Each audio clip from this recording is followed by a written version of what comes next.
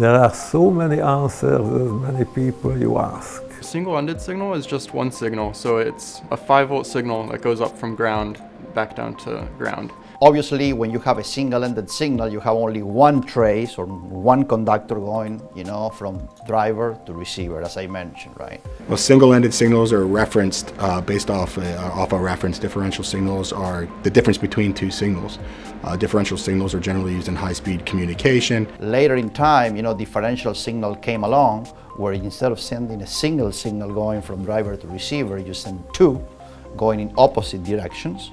And that is much more reliable in terms of signal quality. Differential signaling is when we signal down two wires relative to a ground, but doesn't always have to be.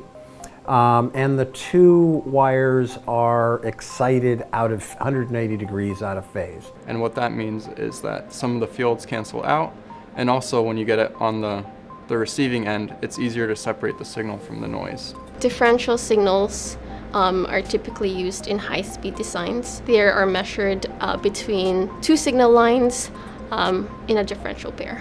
The downsides of having a differential system is that it occupies more space, so therefore it's less dense than a single-ended system. However, your trade-off is that it performs so much better. So for single-ended measurements, they're usually a 2-port measurement. The data rate for that is from DC to 8.4 gigabits per second. For differential measurements, they're usually 4 or more ports being measured, and they're usually used when you want to go up faster in data rate.